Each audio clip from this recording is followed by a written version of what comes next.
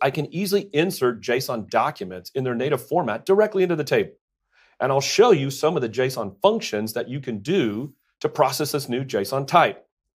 JSON value will pull a particular value out of a JSON document and bring it back in result set format. And I can just dump out all the JSON values so each document will appear as a separate row in their native JSON format. But instead of just doing that, I have aggregate functions. This takes all the rows of JSON types in the table and produces a single array with a single JSON document with all the new rows in the native JSON type. Key value pairs are also popular in JSON, and I can use the new object aggregate function to take the order ID key and the JSON document and produce a set of key value pairs. And I can modify the JSON type directly from here too.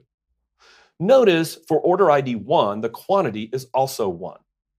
I'll run this update to modify the value, and when it's finished, the order ID quantity has been updated with the value of 2 directly in the JSON.